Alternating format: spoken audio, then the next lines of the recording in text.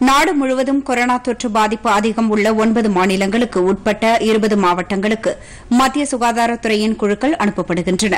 இந்த குழுவினர் தொற்று தடுப்பு நடவடிக்கைகளில் மாநில அரசுகளுக்கு மத்திய குழுவினர் உதவுவார்கள் என்று மத்திய சுகாதார அமைச்சகம் தெரிவித்துள்ளது.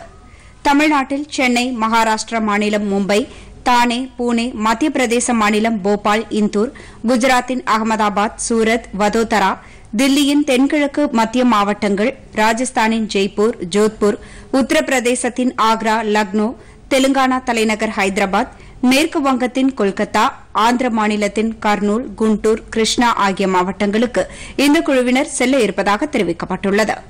தேசிய நோய் தடுப்பு மையம், எய்ம்ஸ், ஜிப்மர், அகில இந்திய பொது சுகாதார கழகத்தின் நிபுணர்கள் இந்த குழுக்களில் இடம்பெற்றிருப்பார்கள்.